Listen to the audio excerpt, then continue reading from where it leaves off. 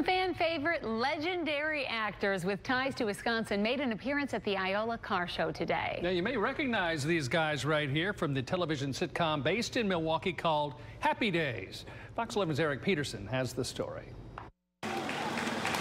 It's been about a half-century since Henry Winkler played Arthur Fonzarelli on the hit television comedy Happy Days. Alan Taylor and his wife, Lene, drove from Chilton to get some autographs. I wanted to see the Fonz, a local person that I grew up with, and part of my childhood. Yeah. So, along with Donnie and Anson, too. It's not hard to get Anson Williams, Henry Winkler, and Donnie Most to talk about the show. We love what we do, and we loved what we did. We all love Happy Days. Also, Milwaukee, and also here, Happy Days, Wisconsin kind of goes together. It's been a marriage since the beginning. So there's always been a special place. And the other half of the circle are the people who watch. They don't watch, we go home. So now we get to meet the people who have enjoyed us, and they tell us with such warmth. I think it's spectacular. Happy Days debuted on television 50 years ago. The spirit of the era complements this year's Iola car show theme, the meeting of the muscle. So you're going to see a lot of cool, everything from, the Malphs, the Chevs, the Buicks, Fords. Harold Micheloni is showing his 1969 Plymouth GTX, which he calls slick. All these cars prowled the streets, and we ran around, did a little racing. We're not going to lie, we did some racing. We burned some tires off. Had a really good time. And as the autograph session continues, Alan Taylor got some photos and books signed by the group. I thought they were taller than they are, but it's okay. It's nice to see them. In Iola, Eric Peterson, Fox 11 News. This is the 52nd Iola Car Show. There's still 2 more days of events to look forward to. The event wraps up on Saturday evening. My name is Steve Resnick. I'm from Wave 100.5 in Wausau, Wisconsin. Wonderful. North of here, and thank you for coming down and doing this. It's a special treat for all of us. Well, it's a special treat for us. Yeah. So my question is... Yes, it took us about a month to get here. You can't get here from there. No, you can't get to here from there. That is so true. All of you had just amazing careers, and you played such defining characters throughout the Happy Days world and the Gary Marshall series. How did you break out of the typecast and be able to get a career after Happy Days? Me? Yeah. I get stuck with that? Well, you know what? Okay. So, you were a director. Yes, what I said. How many hours? How many hours what? Of directing. How many hours of television? Thousands of hours. Really? Well, 300 shows, something like that. 300 shows. Yeah. 300 No, what happened was, honestly, as far as typecasts, I really didn't care that much. I wanted to get behind the camera, but being on Happy Days, and our boss, Gary Marshall, was very inspiring in learning other parts of the business. So we used Paramount Studios as a college.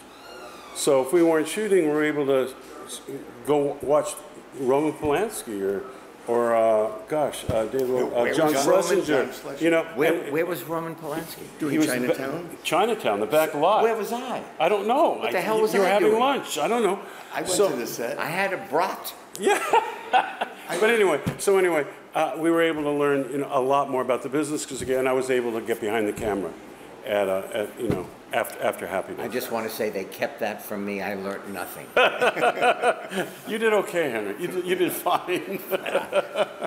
You didn't learn. All right. Sir, what is your name? I'm Tim from Channel 5 Greenbay, CBS affiliate. I'm just wondering, it seems like you guys haven't missed a beat. How often are you guys able to meet up together?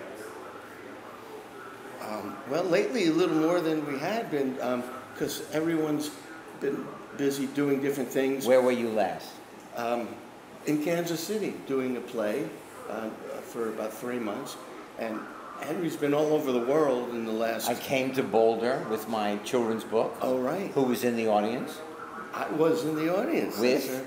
With my wife, Morgan, Yeah.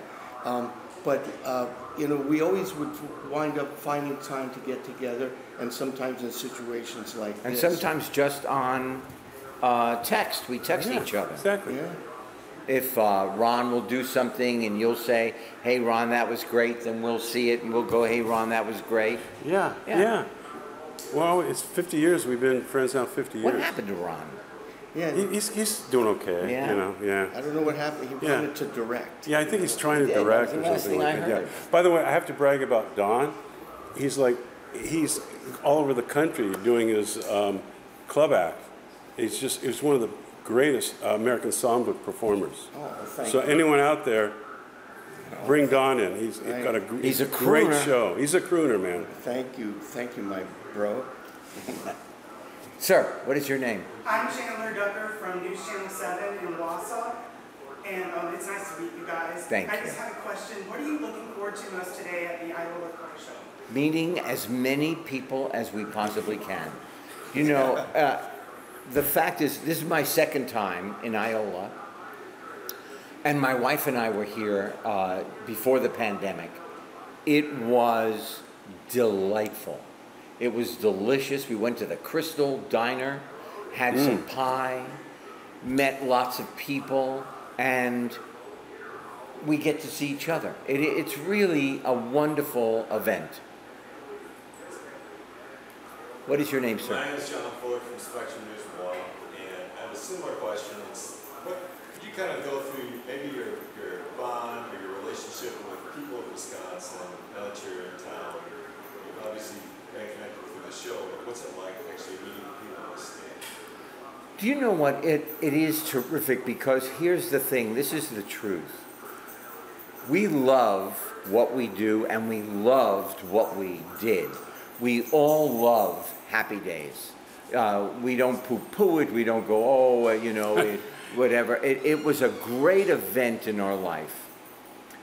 And the other half of the circle are the people who watch. They don't watch, we go home. So now we get to meet the people who have enjoyed us, and they tell us with such warmth. I think it's spectacular. Yes. Yeah, and sometimes I remember when we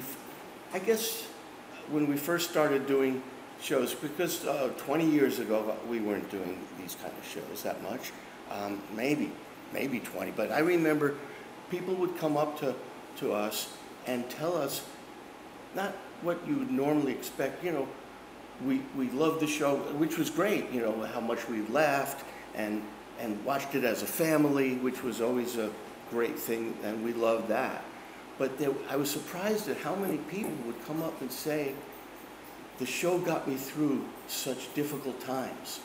So many different people, whether it was something that was going on with their family or something that was going on, they were in the hospital and they were being bullied, all kinds of things like that.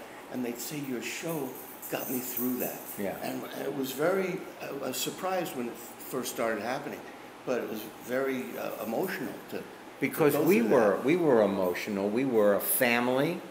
We are still a family, and it came across. And everything starts with the people at the top.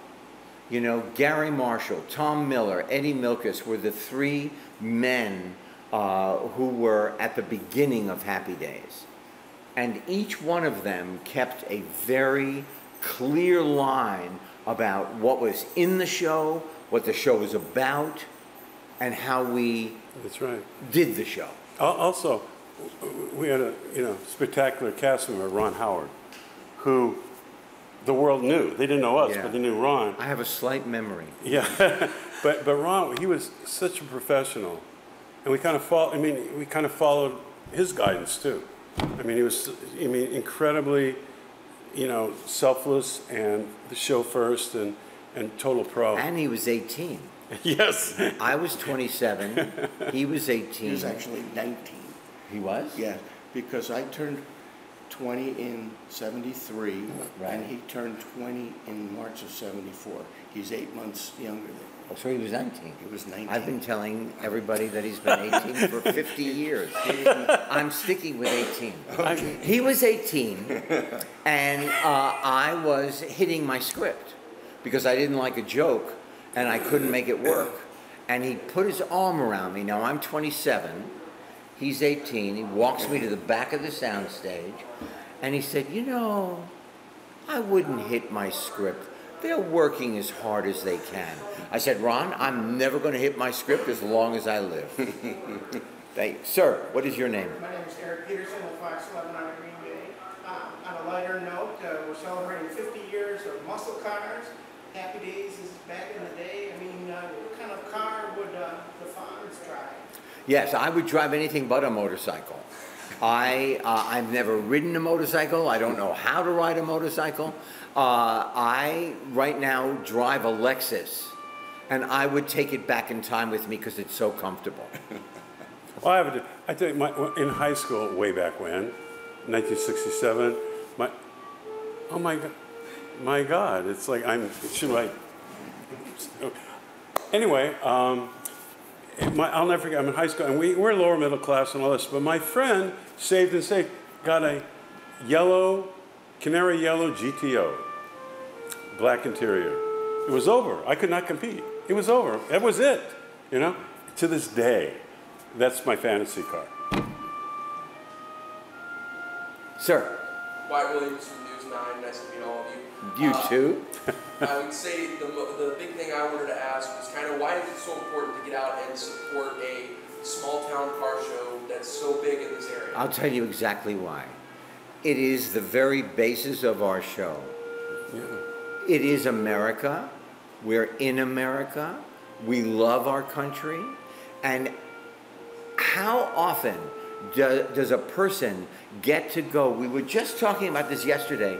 We get to go to every nook and cranny of our country and meet, and we are all the same. It doesn't matter where we come from. Sometimes the pie is better, I will say. But the fact is, we are all one country, and it's an honor to get to be invited to all these places. Boy, that was beautifully spoken. Thank you. I'm done. Yeah, really good. Okay. God, was that it? Jeez, where's that was teleprompter? It was off the top of my head. That was very impressive. Yes, that's why you're friends with me. All right, anybody here? Back in the day, we heard about what Anson's first car was and what his dream car was. What were you driving when the show started, and then once you became successful and established, what was that? Right. car? So my first car was a 1966 Oldsmobile. It was a Cutlass. And it was my favorite car. I love the look of it. Now, I'm not a car person, except that when we come to these shows, I am in awe of the craftsmanship, the care, the beauty of what these men and women build. Now, I drive safety and comfort. And I want to say, I want to turn that car on, and I don't want it to fail me. And if it does, I will leave it on the side of the road and beat it with a baseball bat. Yeah, no, I'm not a car person, but I enjoy the beauty I see in front of me. Don, what about you? My first car was a 72 Camaro. And then when I was leaving New York to come out to LA, I left it there under the care of, I think my cousin was able to drive it for we didn't know how long. So when I got out there, the first car I got was a Volkswagen. And then when I got on the show and was making a little more money, I got a Mercury Cougar convertible. Right, I remember that. Yeah. That was cool. And then after that, I think I got a Jensen Healey, which was a really cool, English sports car. Yeah. Did it ever run? Did it run? Yeah, no, it did. It did. I didn't have problems with it. Sure. My first car, yeah, true. I mean, but back in the day, it was a '56 Chevy four-door. Automatic though. I mean, not a good, but look with the chrome wheels for $150. Wow. Yeah, I'm not. It's a few decades ago. Yeah, but that was the first car. Sir. Yeah. What makes car shows, especially the one here in Iola, such a great place to connect with families? What makes it the people? Totally. I think the people that we get to meet, that stand online in the heat and wait. I cannot tell you how much we appreciate that. Also, for me, the food. Yeah. Also, Milwaukee, I mean, and also here, I mean, Happy Days, Wisconsin kind of goes together. I mean, it's been a marriage since the beginning. So there's always been a special place. Yes, if you haven't visited it, my statue is in Milwaukee. You're kidding? You have a statue? I have a statue. I'm going. Really? I was a bobblehead at a Brewers game just a little while ago. You were a bobblehead? I'm a bobblehead and a statue. Wow. Wow. Yeah. That's cool. My knees feel like a statue. Statue's by the train station, right? Milwaukee, around there someplace? What? No, it's by the... Statue is... It's right on Riverwalk. Yeah. I remember that day when that was amazing. Amazing. It's amazing to me today. What an honor. A very well earned honor. Yeah. But it's pretty neat. And that Sometimes really I think shows you you forget who the you're connection. with. Huh? Sometimes I think you forget who you're with. Yeah. You know? It's okay, you remind us. Anyway. Anyway, but it just shows, I mean, honestly, what a powerful, what he created, and to have that kind of honor. Well, what we created together. Yeah, but because the Fonz doesn't live in a vacuum. I understand, but you created that character. That was not on paper. That was not on paper. That was. That's true. That was. Thank you. Yeah. Created by this guy. But to have that kind of connection with like Wisconsin, yeah, and Milwaukee, it's pretty amazing. You know, and yeah, so there's a love affair between all of us in the state. And I have to say how beautiful driving around here. Oh my God! You live in a beautiful part of the world. It's so, Lord, so beautiful. Sir. Oh, hi. Hi. I know you said you've been here before. Do you have a favorite memory from? Do you know what my wife said? You go to Crystal, and you have that pie. And we did. My wife ordered every pie that was available every time we went in there last time. Yeah. I have to take Morgan, my wife. She loves pie, so I'm gonna have. Oh, the cherry pie last night. But tell them we're exhausted. Yesterday's. Oh yeah. We're exhausted, but yet. We left our home in L.A. at 3 in the morning. Yep. We arrived in first in Chicago. Yep. Then Appleton. Yep. Appleton to Crystal, where we had time for pie. Yes.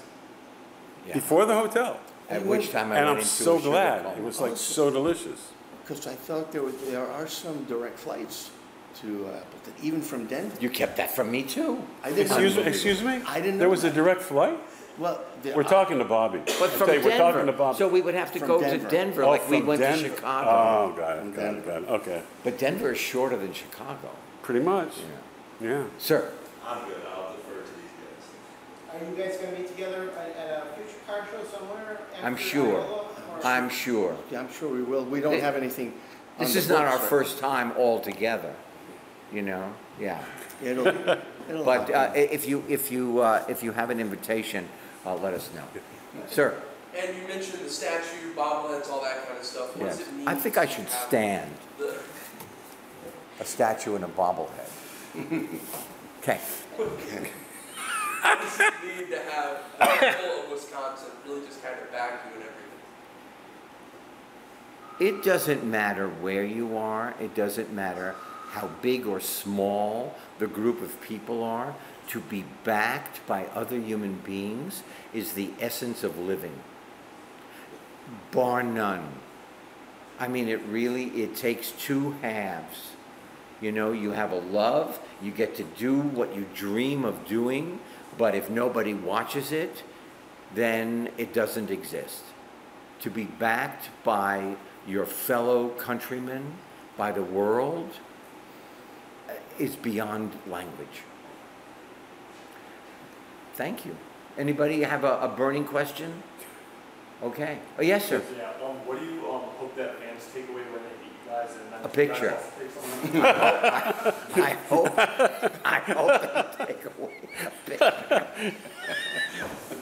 I've also written children's books. I have some of those here, and a memoir that's I've read on tape that I must say is really good. And a Waterboy jersey. A Waterboy jersey. The book is fabulous. Oh, yeah. I mean, yes. And you, what do you hope to take away? That's a good question. I didn't want to say wait. Yeah, I didn't want to say get. I enjoyed, as Henry talked about, meeting the people, and when you go to different parts of the country, there's subtle differences, and it's interesting to, especially, I recently moved from LA to Colorado, and that was a big move, and the people were different. And you're recently a grandfather. And recently a grandfather, right. And it was definitely, you pick up a whole different kind of feeling from the people there. Then I was in Kansas City for 3 months, and it was a little different. So I'm interested in seeing what I pick up here. The minute we got out, my wife and I landed in Appleton. I'm rolling two bags, and she's carrying something, and she's using her cane. Sometimes she has to use a cane. All of a sudden, out of nowhere, 3 young kids, maybe 10 years old, come up to us and say, "Can we help you across? Can we help you?" If we were in LA, that would not happen. Or New York, you would not have young kids just coming up to us and asking if they could help. I mean, it told me immediately about a certain value system here. Did we come into the same airport? No. Yeah. But anyway. Nobody said, "Can I help?" Yeah, no. I mean, it was striking, and that's what I'm saying. Yeah. In different places, you learn things about human nature. Human nature. Yeah. Anybody I else? feel like we're promoting a self-help book. I don't know. No. But we're happy to be here. Yes, we are. Is the end. We're happy to be here. We're so happy to have you. Thank you. And it's going to be a happy day. That's pretty corny. Yeah, no, but pretty apropos. Pretty good. It works. Yeah. It fit. Yeah. Anybody out there make like a great brownie with no nuts? Just saying. You just kind of have a craving for You that. just kind of bring it home. Really? Yeah, I didn't have a lot of breakfast. And we have to say what a cool gas station this is that Larry has built. This is amazing. Larry, I hope you guys get some pictures of And where we are. And he built it's the whole pretty darn inside. great. He built the whole inside without any drawings, all in his head. Really. And if you bring your car here, I can fix it. That is the amazing thing. Even as an actor, you know what? When I was using the screwdriver, I screwed air for 10 years. I just moved the screwdriver around. I had no idea what I was doing. But you can fix a car. Yeah. So, but I was great with the rag, right? No, all you had to do was this, and it started. It was, that was it was unbelievable. And played music. I tried that at home, and all I got was a dent. And sore knuckles. Thank you so much, everybody.